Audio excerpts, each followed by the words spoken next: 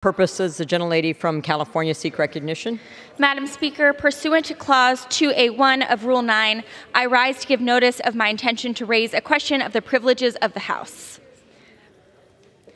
The form of the resolution is as follows: House Resolution 846, censuring Representative Brian Mast. Under Rule 9, a resolution. Whereas Representative Brian Mast served honorably in the United States Army with distinct sacrifice, dedication, and bravery. Whereas Representative Brian Mast has repeatedly made inflammatory statements regarding innocent Palestinian civilians in Gaza who are in harm's way through no fault of their own as a result of horrific terrorist attacks conducted by Hamas on October 7, 2023.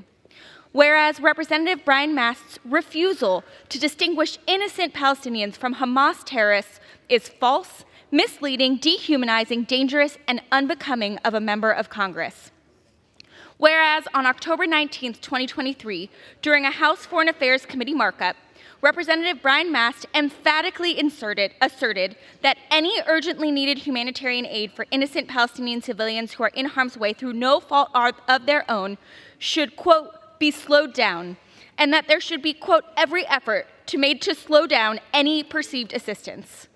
Whereas on October 19, 2023, during the same House Foreign Affairs Committee markup, Representative Brian Mast stated that terrorism is, and I quote, absolutely supported by the Palestinian people from elementary school all the way up into the elderly. Whereas on November 1, 2023, during a speech on the House floor, Representative Brian Mast inexcusably. The House will be in order. The gentlewoman is recognized.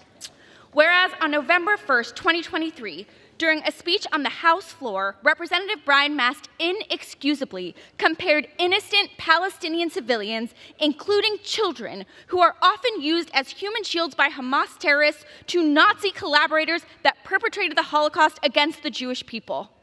Whereas the horrific crime against humanity perpetrated by Nazis that resulted in the murder of more than 6 million Jews during the Holocaust should never be trivialized.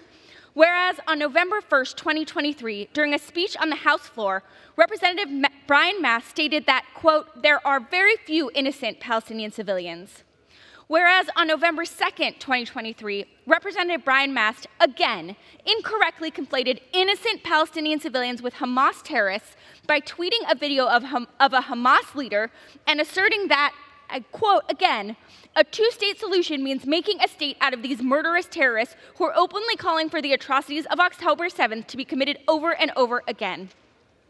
Whereas Representative Brian Mast's repeated conflation of innocent Palestinian civilians with Hamas terrorists sends a message to the world that violence against all Palestinians is legitimate and risks the incitement of brutal attacks across the Middle East region, including settler violence in the West Bank and Hezbollah aggression in northern Israel. Whereas instances of anti-Arab hate and Islamophobia have been on the rise, including the hate-fueled murder of Wadia El-Fayyoumi, a 6-year-old Palestinian American who was stabbed to death in his home in Illinois on October 15, 2023 because of his identity. And whereas Representative Brian Mast's comments regarding innocent Palestinian civilians in Gaza are dehumanizing, inflammatory, unacceptable, and can be reasonably construed as inviting the targeted murder of innocent Palestinians, fanning the flames of violence in the Middle East, and violating the international rules of war. Now, therefore, be it resolved that Brian Mast be censured. Under Rule 9, a resolution offered from the floor by a member other than the majority leader or the minority leader as a question of the privileges of the House has immediate precedence only at a time designated by the chair within 2 legislative days after the resolution is properly noticed. Pending that designation, the form of resolution noticed by the gentlewoman from California will appear in the record at this point. The chair will not at this point determine whether the resolution constitutes a question of privilege. That determination will be made at the time designated for consideration of the resolution. Proceedings